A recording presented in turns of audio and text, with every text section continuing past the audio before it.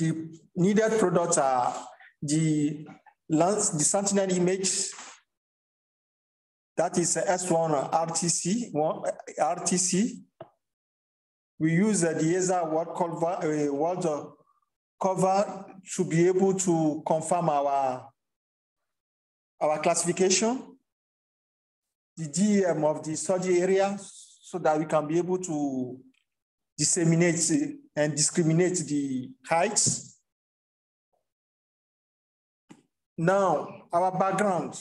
We know, all of us, that floods are the most important hazard in Africa in terms of frequency and magnitudes. More than droughts and war, many countries are susceptible to many natural hazards. Disasters kills more people in Africa than elsewhere in the world. That is it. So it's very important to carry out some exercise on how we are going to assess the flood in our home.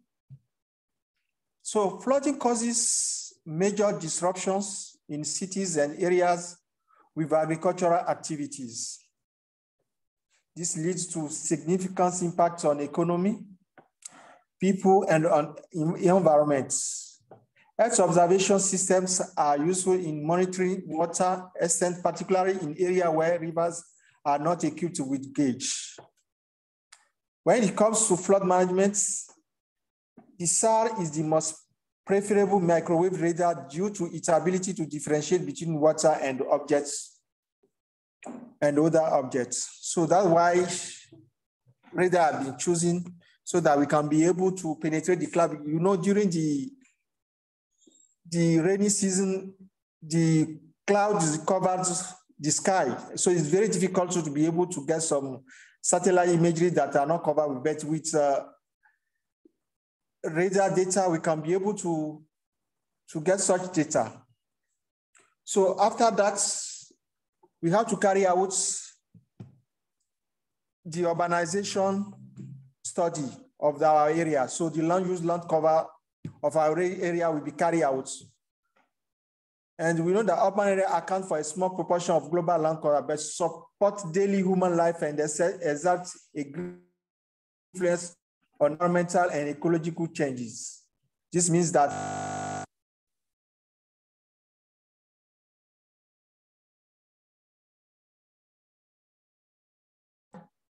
urban area using both optical and radar data. One of the simplest is K-means clustering. We use the unsupervised classification. For the classification we use for our own area. So after that, we could be able to map the vulnerable area and the less vulnerable and the highly vulnerable area of our study. This notebook uses K-means clustering to classify land as urban. Then compare those results with the ESA World Cover Global Land Cover products for the year 2020.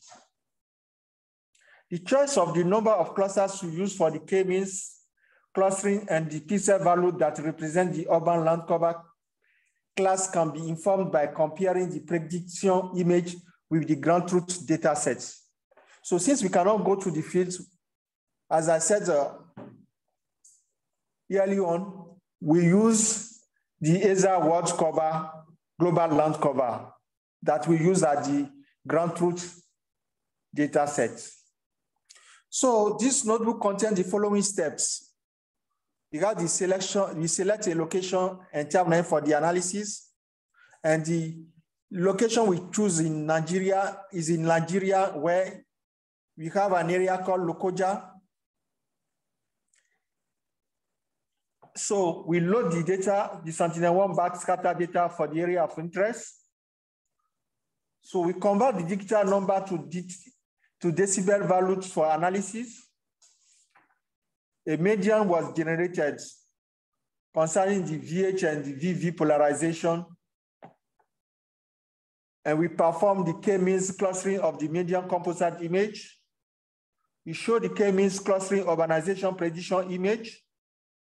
We load the ESA World Cover data for the year 2020. We compare the urbanization prediction with the ground truth, the data visually and statistically. We did the water change detection, extraction of the flooded area, the DEM generation, and the vulnerability map.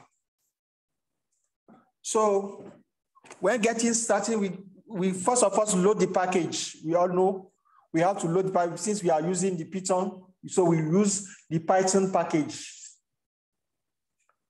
So this is it. After then, we set up a Dask cluster. The Dask can be used to better manage memory use down and conduct the analysis in parallel for an introduction to using Dask with Digital Health Africa. So we are going to get all those things in our notebook. So we can recommend opening the Dask processing window to view the different computations that are being executed to do this. We are going to see our dashboard in the Africa session. So you can click on this link so that you can be able to see what we are talking about concerning the setup of Dask cluster. The use Dask setup with local computation cluster using the cell below. Now we are going to run. We create our local cluster. So we run this site.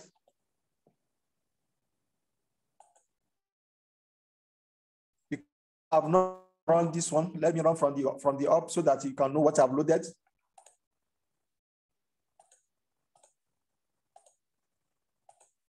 Okay. So this is our clustering. These are the information we get concerning where our cluster is located. Now we connect it to our data cube.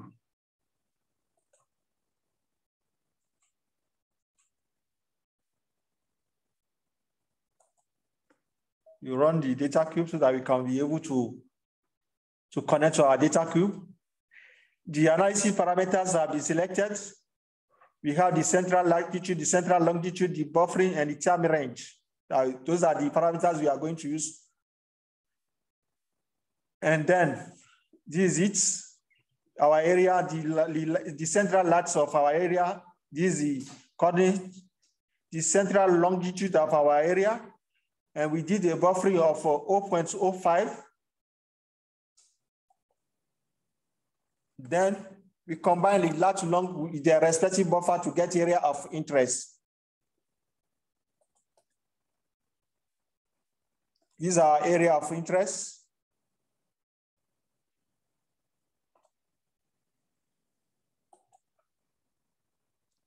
Okay. These are area of interest. This you see, this is the river Benue, and this is the river Niger. So the two rivers meet here. So it's an important area where people carry out agriculture, and also there are some people living around the area. So we are going to study the impacts of the floods in this area. Okay.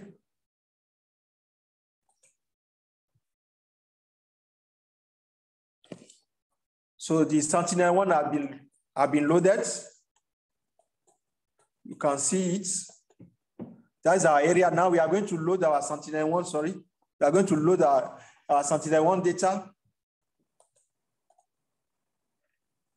We know already that we choose the lat long, that is the X and Y, and the time range. The time range is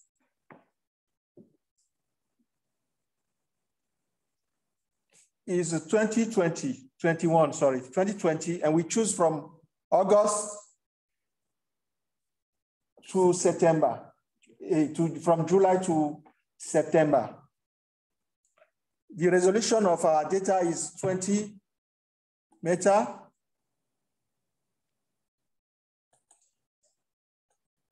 And we know that when talking about radar data, we are talking about polarization. Those are the VV and VH. So when loading the data, the first step in the analysis is to load the Sentinel-1 backscatter data for the specified area of interest. This uses the predefined loads out utility function. The loadout function is used here to load an analysis-ready dataset free of shadow and missing data. So that's what we use to get our data. So the data have been gotten. These are the parameters that follows. So we have 7 images that we got from that period of time. Okay. So filtering have been done for the images.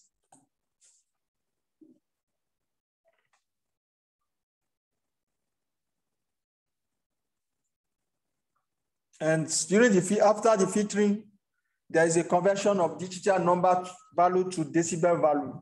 It's important in this. The Sentinel-1 black scatter data is provided as digital number, so which can be converted to black scatter in decibel units using the function 10 times log 10dn.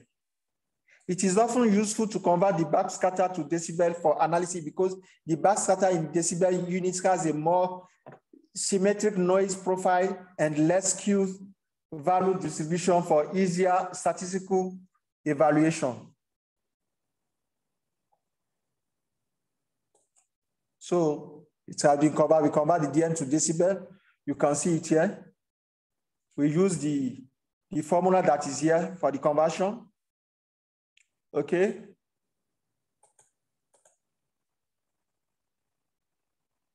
So we can view our data. I've told you that we have a VH and VV in our own data here. And you know, you have VH, VV, you can see have some other, that's HH, okay? But in our own here, the subpolarization is a key factor in flood detection. The HH polarization, that is horizontal polarization image, are more adequate for flood detection than the vertical or cross-polarized image. The horizontal polarization gives the highest distinction in backscatter value between dry and wet forest area. For this practical exercise, the available image during the flood had an intensity VV and VH polarization.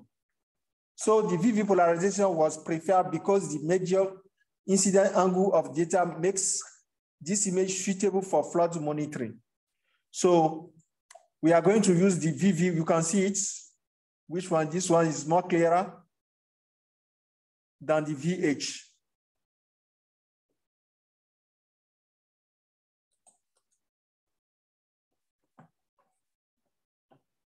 So I've told you that when we were downloading our data, we are loading our data, we have typed 7 images that we got for that period from July to September. So these 0, 1, 2, 3, 4, 5, 6. Keep it in mind because we are going to use that number here because that is the image we are going to use. When we look, we check out the image, the number 6. That's first in the period of 2021-08 was used.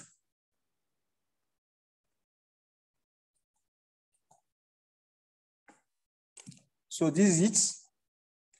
For 2021, 07, this is July, this is September.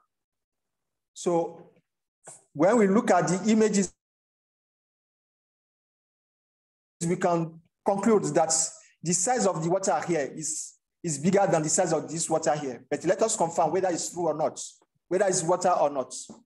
And we know that when talking about radar, the water are shown in black. So for now, confirm that it's water. And we can see that the water during September, there's an increase in extent.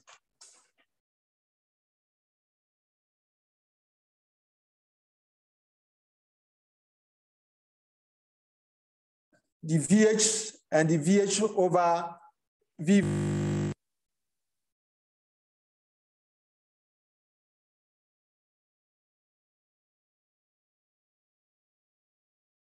I've explained so far that we are going to use the VV polarization for our data because it's showing is more clearer when looking at it than the VH.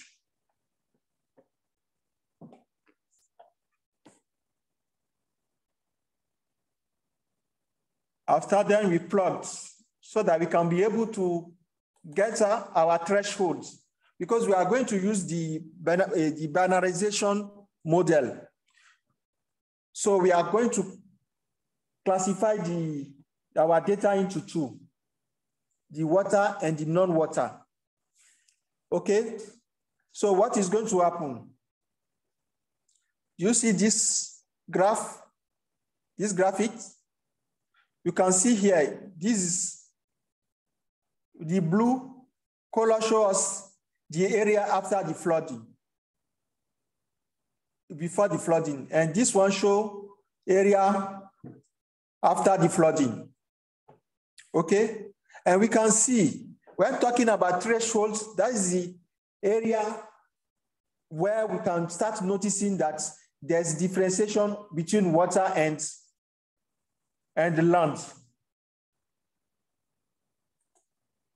So that's what we use. And we calculate our threshold that gave us minus 14.231.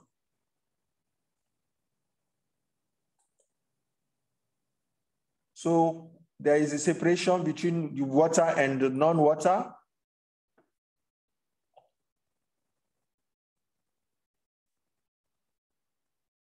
We first of all did it for July.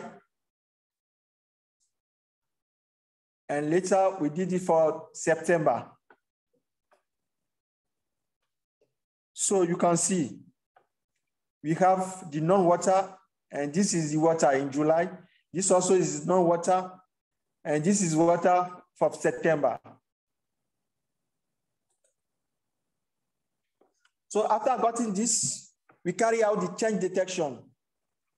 So what has changed over between July and September, that's what we are going to carry out, to study, to see whether there's a change or not.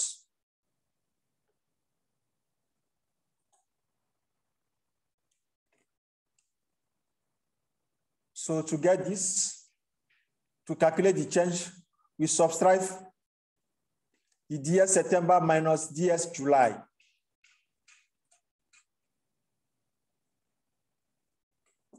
So we have water appears, and we have permanent water, and the water disappeared. So we have three parameters we are going to use. Okay? Water appears means that there were no water there before, and we noticed water. Permanent water is, we got water there before, we see how water there. Water disappear means that we get water there before, but we are not getting water anymore. So we water appear, we give the color pink. The water disappear, we give the color yellow, and this color is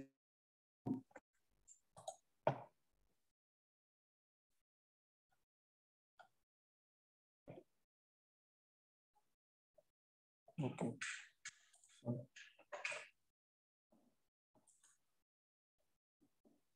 So after getting this, during our change detection, we plot it.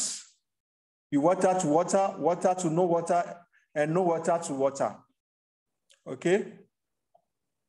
This is what we got. So you see the same area now is as if we superimpose the July data with the September data. Okay? So we notice that this blue means that there were water. That means that it's July. We are having water here.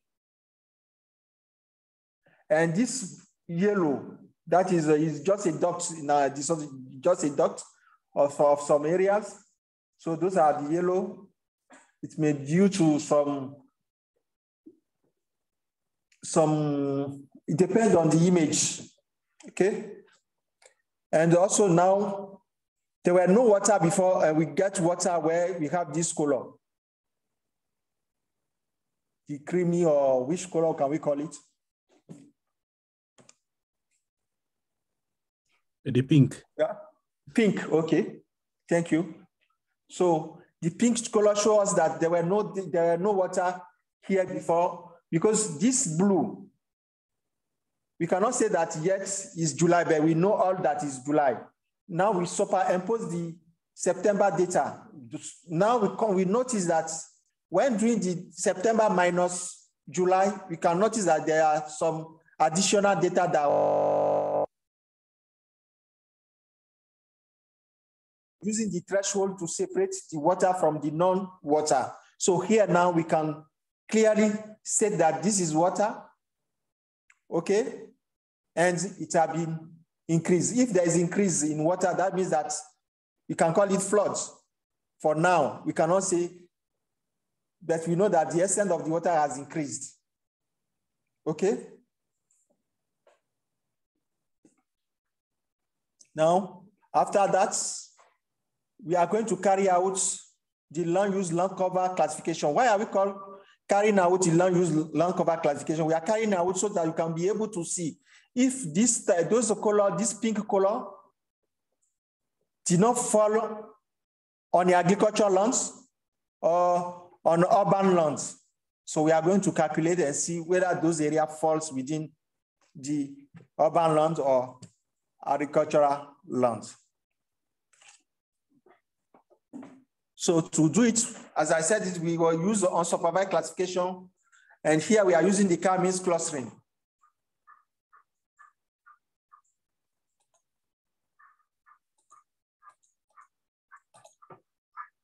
Okay. So let us, we use, to start this, we define our function to use for the K-means clustering. This is the function that has been defined that take the predicted X array data and we plot it. We display the predicted data set with up to 6 unique classes. So we have 6 unique classes. Those are the different colors that we give to our classes. 1, 2, 3, 4, 5, 6.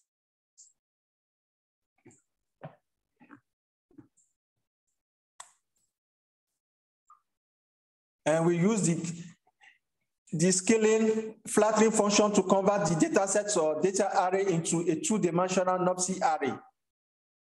Later, it has been standardized, we standardize the data.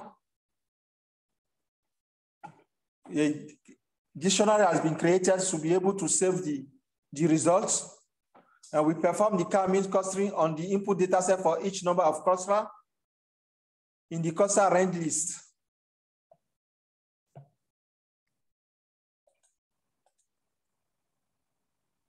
And we said so far that we are going to use the VV polarization on which we are going to work on.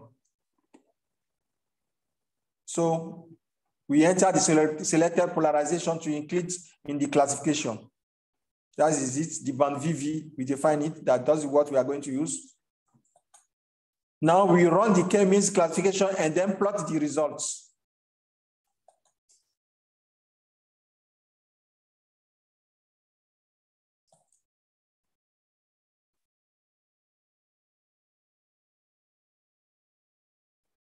So we classify for July. We are going to show you the urban area, the land use land cover of our study area for July and for September also.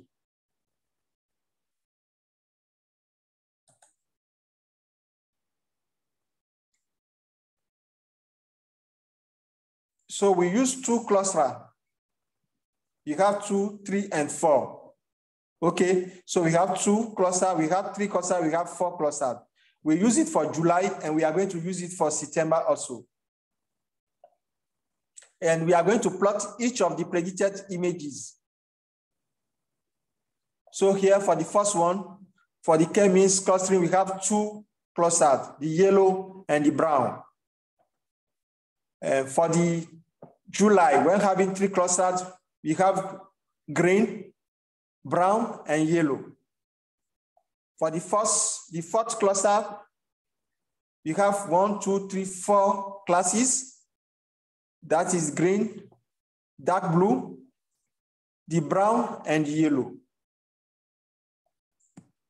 Now for September, we did the same operation so that we can be able to get whether there's changes during July, from July to December. This is July, September, 3 clusters, the same thing. And here we have 4 clusters. So to decide on which model and classes to assign as urban, we look at our different images and look at the cluster that matches our area, depending on our knowledge on the area. So if we know very well the area and knowing the area very well, we choose the number 3. The number that have the 3 clusters.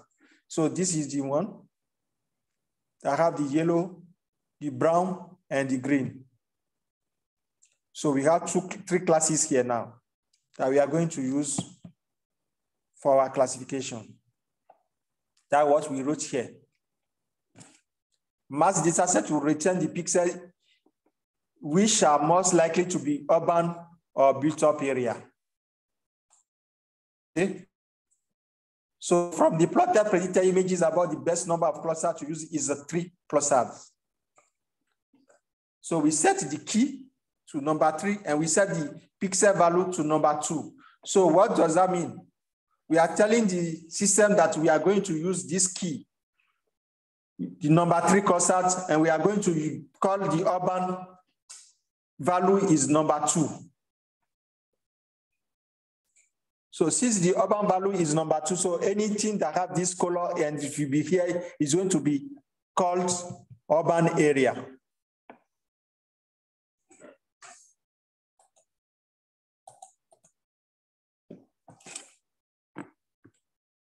So the clustering predictor for July and the clustering predictor for September. This is it. This is for July. Urban area.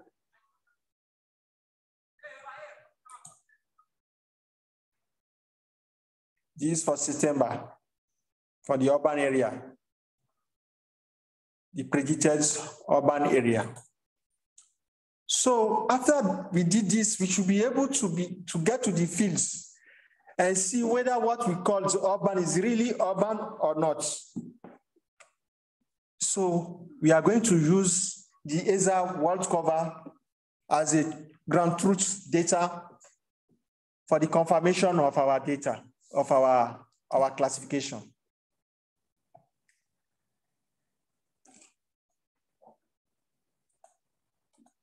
So we will compare the performance of the urban area K-means clustering classification results against a built-up area map for the study area, which we derive from the ESA world cover global 10 meta land use land cover data from 2020.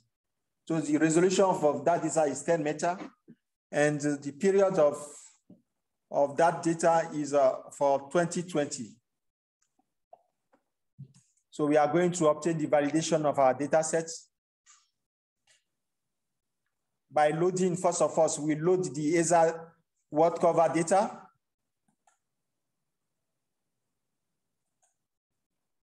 This is it. And to load it, this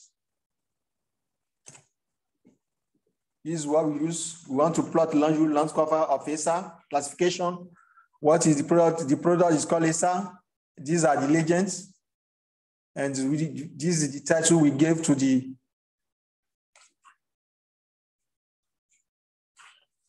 land cover of ESA world cover. So we can see in our area of study, we have built up, that is the red, the cropland violet, the grass are yellow, the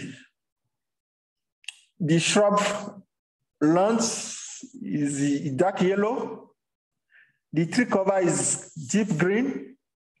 Where we have a black, we call it no data, but for now, we don't have any area that has not been given a name, so it's correct. So since in our area, for now, there's no snow and ice, so this color is not showing. The bare soil or vegetation, it can show the gray. The permanent water body is blue. You have it here. The herbaceous wetlands, that is green here. Okay. We don't have mangrove in our area of study. For this area of study, there's no mangrove. And the moss and lichen, we don't have it. So this is what we are going to use as ground truthing for our own classification.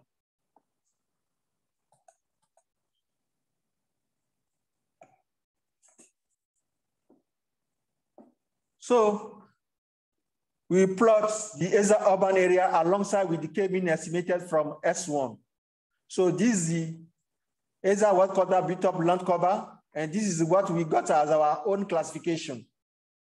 So we can notice that there are some areas that are missing. We are missing some information here.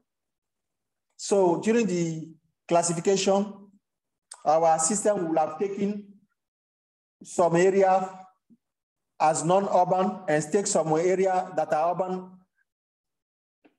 that are not urban as urban. So we plot the built-up area land cover from ESA work cover data sets. This is it.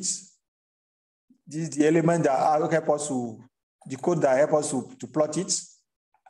So now that we have our own area that we classify, and this is the ESA world cover built-up area, what is going to happen? We are going to calculate the accuracy. We are going to assess the accuracy of our classification to see whether our classification is acceptable or not. What we are going to do, we use this formula, accuracy assessment metric. We use function from the sklearns.matrix module to evaluate the K-mean clustering classification.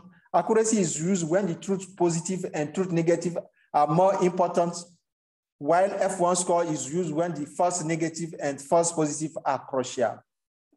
Those are the formula.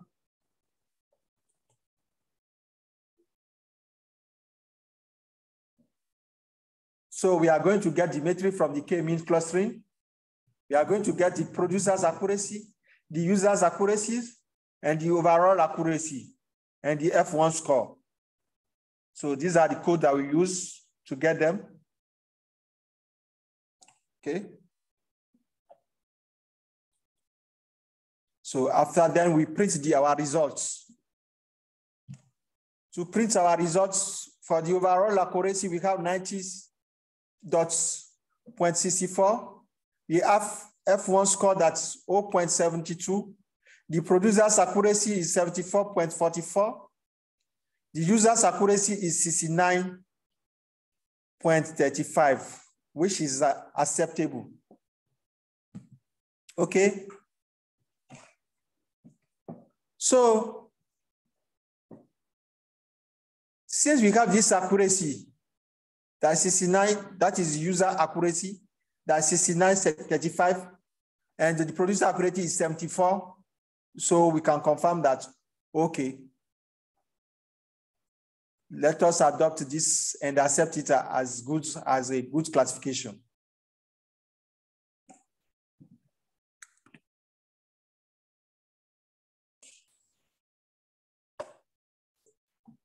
So now we have adopted our classification. Now we are comparing the accuracy. Now we move to check what has happened during our classification, in the order that we made. So we are going to plot our data.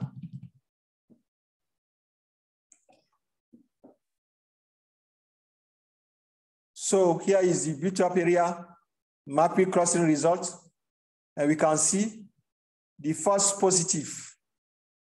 That means that the false positive means that is a built-up area, but it shows us some other color.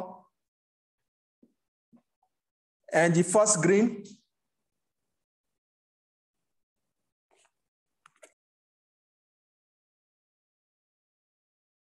so we have the false positive and the false negative and the true positive. The white one is true positive. And the red is the false negative. And the green is the false positive. So the false positive is the false error.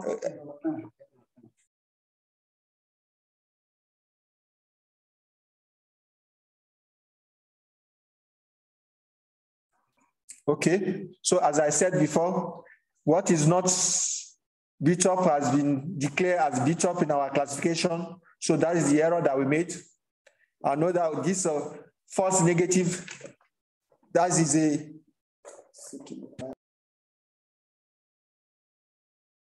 what is not negative, that means that is a really built up what we got. Okay.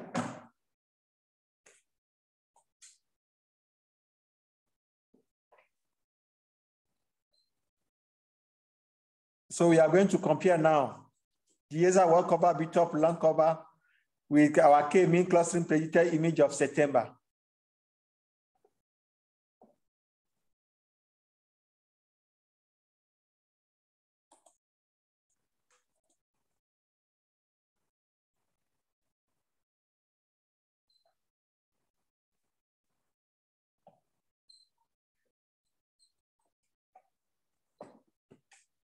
So we are moving.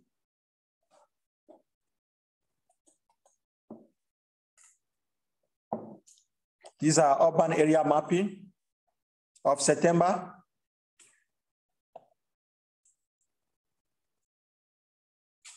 So we compare here the ESA world cover built up area with the predicted image of September.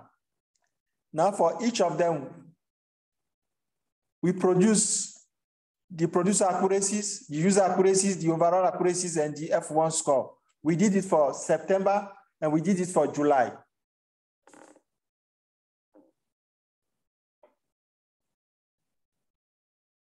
So for September, this is the data for accuracy.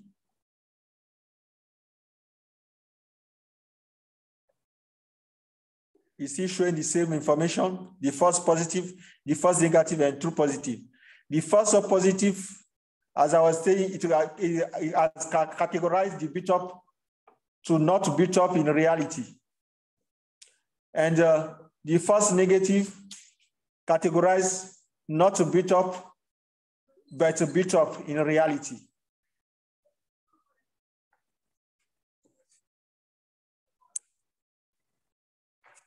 So after then, so we can be able now to compare our area, what has happened. Since we have already, we did the water essence already. Now we did the built up land cover, land use land cover of our area.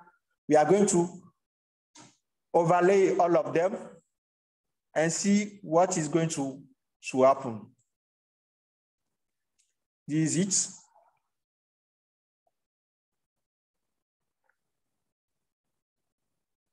We have the urban area that is red. We have the vegetation in green. We have water to water. That's the permanent water. We have water to no water. That is water disappear. And no water to water. So this pink color, there were no water and we are having water. So we overlay all of them. The water essence of September and July, we overlay the built up, the land use land cover of our study area so that we can be able to differentiate it and see what area have been covered by the floods. So what are we going to do is to do the change detection if you want. Using the change detection, detects which area of the built-up area have been covered with water. But before then, we try to do the flood risk assessment using the elevation data.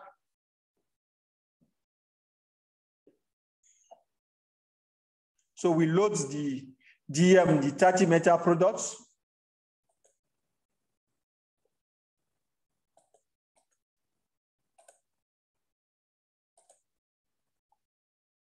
So these are DM that we loaded. And we have the lowest area is 50, 100, 150, 200, 250, 300, 350, 400 on that area. And we are talking about meter.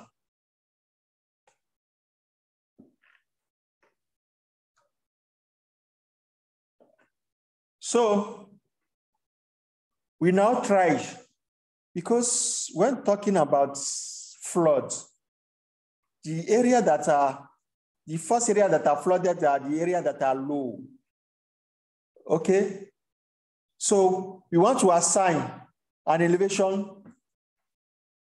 to the area that are low. And we know that the area that are low here is of green color.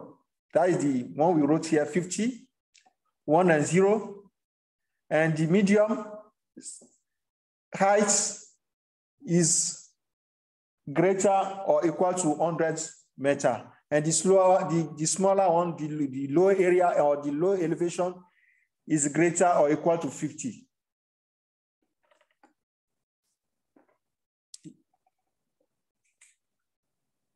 So we plot the flood-prone built-up area and the cropland together now.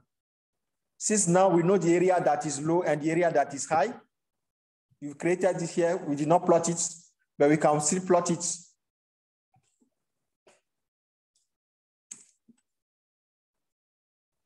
So we have the affected urban area, we have the affected vegetation, we have the affected urban, the affected vegetation, because we have 2 dates. Okay? And we have the unaffected urban area on unaffected vegetation area.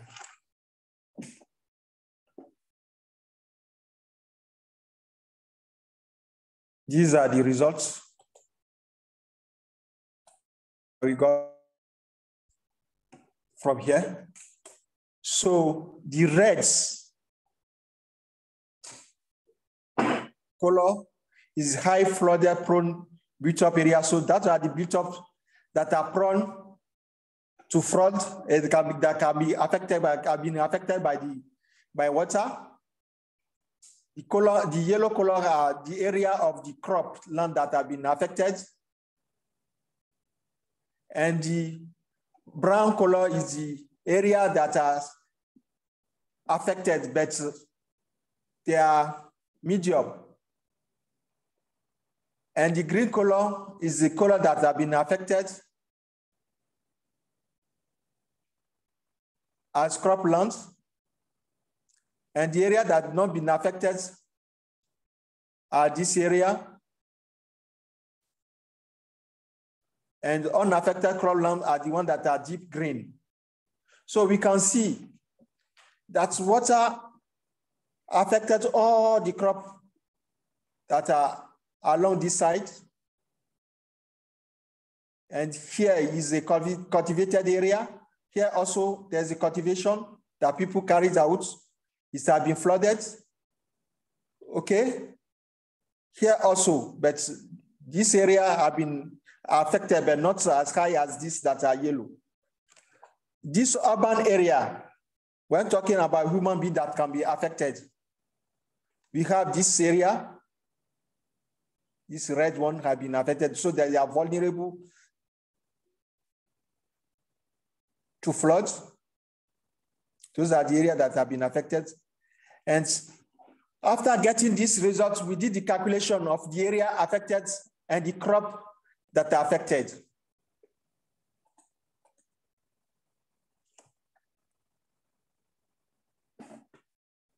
So we calculated the area of the flood-prone built-up area and croplands. We have the area affected urban. We calculate the area because we know already the length of the pixel. Okay. We calculated also the area affected by the cropland in terms of high, medium, and unaffected. And here are the data that we are going to print. We have the built-up area highly prone, the cropland area that is highly prone to flooding, and the built-up area medium prone to flooding, cropland area medium prone to flooding, built-up area unaffected to flooding. And we have the cropland area unaffected to flooding. That's the legend we are going to get because we are going to calculate the areas that have been affected. So this is what, when we print it, we have 3.275 square meters for the area that the built-up area that is been affected by floods. Concerning the cropland, we have 9.685 square meters of the area that been highly affected by the floods. That is cropland.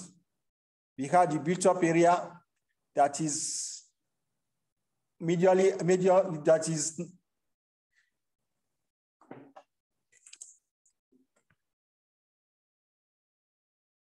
is a medium prone area, and the area covered is about 15.664 square meters, and the croplands area that have been affected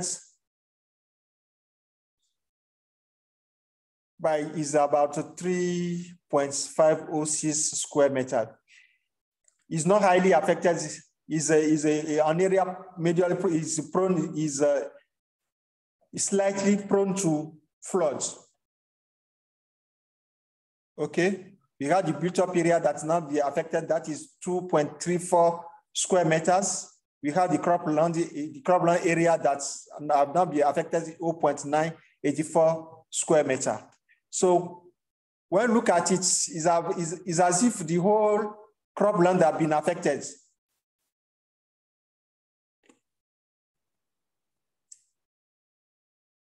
So we calculate now and plug a graph that allows us to show what has really happened during that period. So we calculate, first of all, the total cropland and the total urban areas. So for the total cropland, we have 14.172 square meters. And for the total urban area, we have 21.279 square meters. So this is what has happened when talking about areas that have been affected. We have our cropland bar showing total affected urban area. The urban area, this is the total urban area affected. This is the area that has been highly affected. And we have the information here. Highly affected urban area, that is 3.275 square meter. And the cropland is 9.685 square meter. This is the one we have here as data, highly affected as cropland. This is highly affected as urban area. We have the urban area that's slightly affected. This is the area. We have up to 15.664 square meter that have been affected. And the area that have not been affected, this is it. Concerning the cropland, this is the same thing. So we have, for the cropland that has been highly affected, we have 9.685 square meter. The croplands that have been slightly affected, we have 3.506 square meter. And for the croplands that have not been affected, we have 0.982 square meters.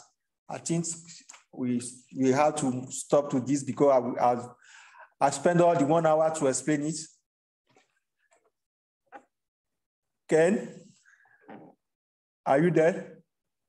Thank you so much, Yadjemi. You see, you're like a professor. Once you start, you really giving us very good information. And I just wish to pause and see if we have some questions from the audience. since everybody is quiet and they're actually trying to use this one for their use for their areas. Any questions, comments for Yadjemi as we clap for him?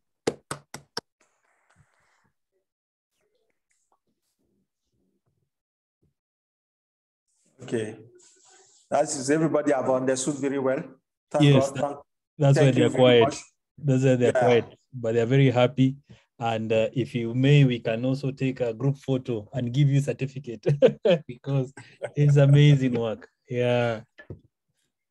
Thank you very much. And I've shared the script with everybody so that they can actually follow up. And if they have questions, they'll direct them to us and we see how to resolve it. So if you can just stop sharing and we take group photo for this amazing audience. I'm thinking also Dr. Kelebogi would like to try this in the Okavango area. Some other persons might try also to try it somewhere else. So there's many opportunities for us to continue. Yeah, we can still ameliorate the system. Adding some other element is possible, but it can take more than 1 hour. So that means that we can add some change detection, because to confirm that an area is flooded is not just one period. We can take up to, let's say, up to five different years of period and confirm whether it's really an area that is just one occasion. We cannot just say that it's always affected. Because this one is normal because it's a river. But there are some areas that are just for 1 year have been affected and they will not get it again. So we can get some different period of time so that we can be able to see, okay, we confirm and say and confirm strongly that, okay, this area is an area that can be affected. Yes. And also later put and compare with the raining data of the area that allow us to be really strong in our confirmations, telling that this area is prone to floods. Thank you very much. Thank you so much, my professor. We have a question from Victoria. Otherwise, you can just stop your screen sharing. Okay. What informed the choice for the threshold for the high risk or the medium risk areas to be 50 meters and 100 meters? Yeah. When we're talking about, actually we use elevation. Let us go, let me show you the data that we have. So we can see that the lowest area, you can see the lowest area, the color is green. Here. Yeah.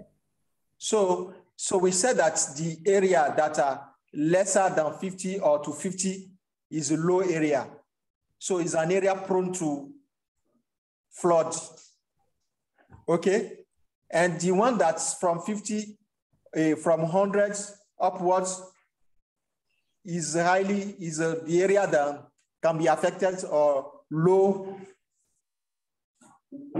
That is slightly affected after 100.